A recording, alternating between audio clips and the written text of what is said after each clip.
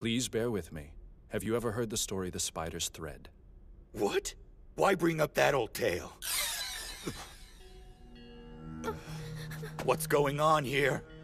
Kandata is languishing in hell, but the Buddha dangles a spider's thread down to him. He does so because just once, Kandata spared a spider's life. Kandata, who has long dreamt of paradise, begins climbing up the thread. However, many other sinners soon follow after him. Kandata fears that the thread is going to break, and so he seeks to shake the others from it. Who cares about your damn story? Do you even get what's going on here? What would have been better is if they'd been kept from seeing the thread in the first place.